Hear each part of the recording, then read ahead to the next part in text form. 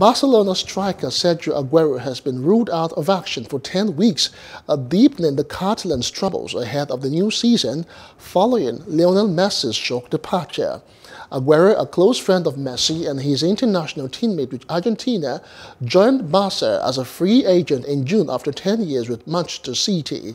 Now, Barca's statement said Aguero had injured a tendon in his right calf muscle and would be out for 10 weeks, meaning he will not make his debut until October 17 at the earliest, when they host Valencia in La Liga. Hello, hope you enjoyed the news. Please do subscribe to our YouTube channel and don't forget to hit the notification button so you get notified about fresh news updates.